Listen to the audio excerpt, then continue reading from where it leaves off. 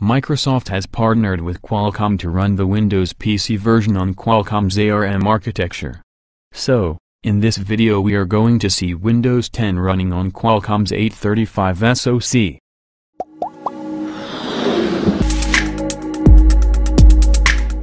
So my name's Andrew, I work for marketing for Qualcomm, and we're showing the mobile PC demo here. And the Microsoft keynote, and it was announced that Asus, HP, Lenovo are making amazing devices with the Snapdragon and Windows 10. That's right.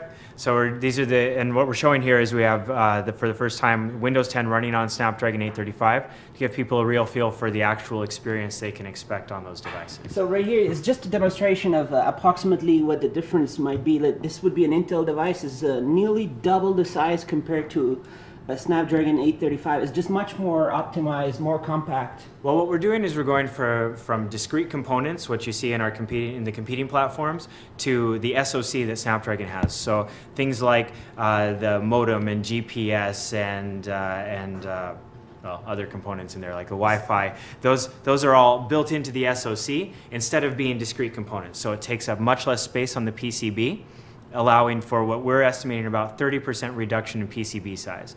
The big advantage there is thinner, lighter devices and bigger batteries for longer battery life. So these are under construction right now, being optimized in very, very thin laptops that are gonna consume less power, run long on a battery. So the design that we're talking about, or the designs that we're talking about with our partners are the thin and light fanless designs.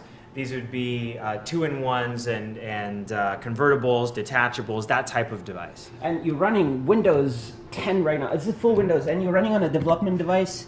This is the Snapdragon 835 development device, right? Right. It's one of our engineering platforms. We use it for demos periodically when we need to connect for the modem demos, but this is just one of our development platforms that we're using for this demo. And so this connection to the LTE, so you can demonstrate that this is going to be LTE, gigabit LTE. Gigabit LTE, yep. So let's check it out. This looks like Windows. It's Windows. It looks like Windows because it is Windows. So we'll go through just some of the activities here. We're doing some productivity and we're showing the ecosystem. We do some video streaming to show the connectivity. You have all these apps basically open at the same time. These are open right now. So multitasking. Yeah. All the UI of Windows 10 is fully speed up, optimized. You're still working. I mean, it's coming by the end of the year, right? Yeah. That's when we're expecting first launches. So this is all. And it's like I say, it's simple. This is Windows on ARM, but this is regular Office applications. I have all of my capabilities. There's essentially nothing here that is different from any Office application and experience. So here you're doing some of the advanced stuff that is possible to do in Excel, and this is the x86 version of Excel. It's not an ARM optimized version. Right. Yeah. This is Win32 application running through emulation. So as I go through this, you can pay close attention and see that it's very high performance, even though we're running on emulation.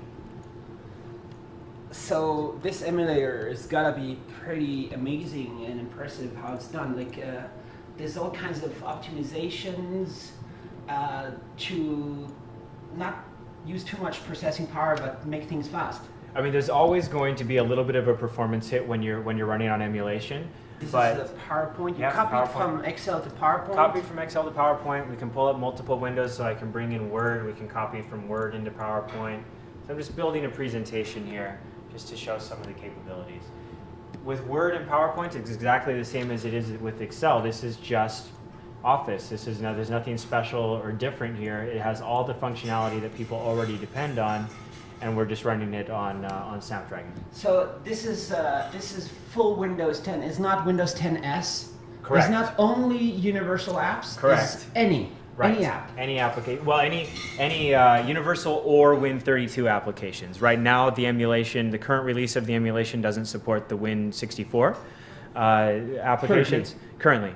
Yeah. But I mean, most of the apps are Win32, right? Right. On Windows. I mean, almost all applications are Win32, or they have 64-bit and 32-bit versions, and so then you just do the 32-bit version. And you could just download any .x and just install.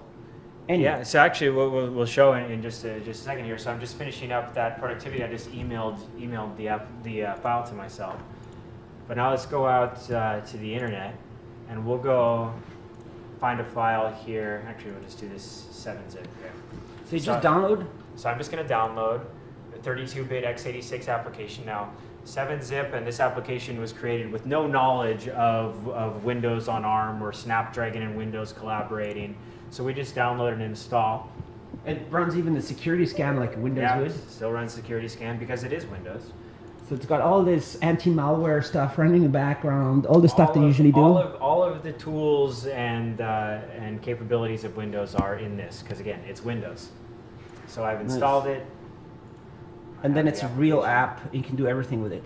Yep, it's here. It's going to be very, very interesting to see how the performance is with all kinds of apps. Hopefully later you'll be showing more and more apps. Oh, definitely. Yeah, as we get closer to commercialization with our partners, there's definitely going to be a lot more getting out in the wild about different testing and playing around. Hope you liked this video. Like and share this video. Don't forget to subscribe to our channel for more such videos. Thank you for watching.